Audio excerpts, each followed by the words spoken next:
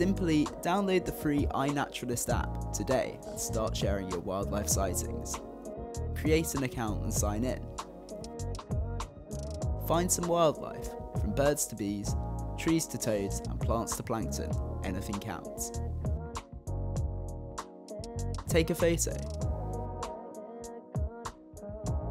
Now the fun part, what did you see? You don't have to be an expert to take part. Thanks to the app's handy algorithm and network of iNaturalist users, you can see a list of possible entries. Make sure your location is set and press upload. Now see what else is around. So get involved in the City Nature Challenge between 30th of April and 3rd of May by uploading your wildlife photos and help put Bristol and Bath on the wildlife map.